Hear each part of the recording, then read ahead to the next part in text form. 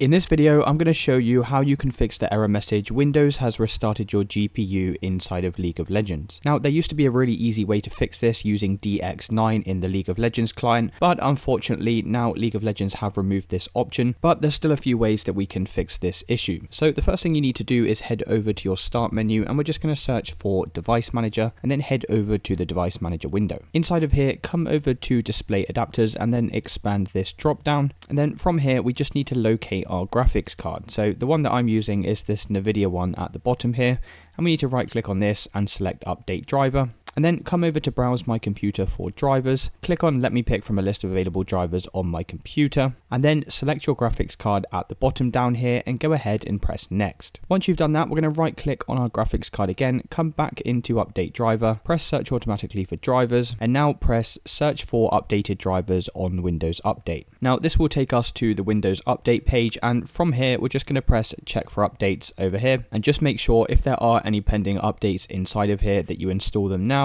And once you've done that, we can then close out of this window. So the next thing you'll need to do is head over to your start menu and search for CMD, and then right click on the command prompt and run this as an administrator. Now another reason you could be getting this error message is due to a corrupt system file.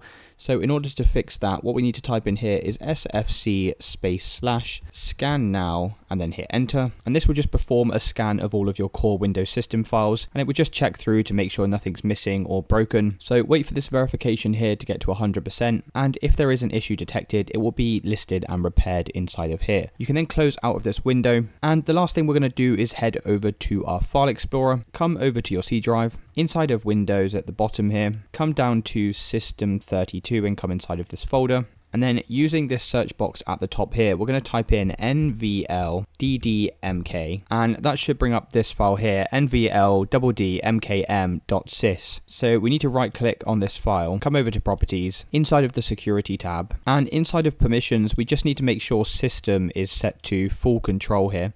So make sure there's a tick next to allow, and then press apply and OK to save your changes. So you need to restart your computer in order for these changes to take effect, and then you can try to see if that fixes the issue. Now, one more thing that some people have reported working for them is if you have the Discord application running on your computer, then if you just head over to your Discord app, then we can come down to user settings at the bottom here, and then from the left hand side we need to scroll all the way down to this advanced tab, and where it says hardware acceleration, you just want to turn this off and then press OK. So that's going to go ahead and restart your Discord application. Now, this isn't a verified fix, but some people have reported this working for them. So it's definitely worth trying, and let me know in the comments if this did or didn't work. And if this video did help you, then please drop a like and subscribe, and I'll see you in the next one.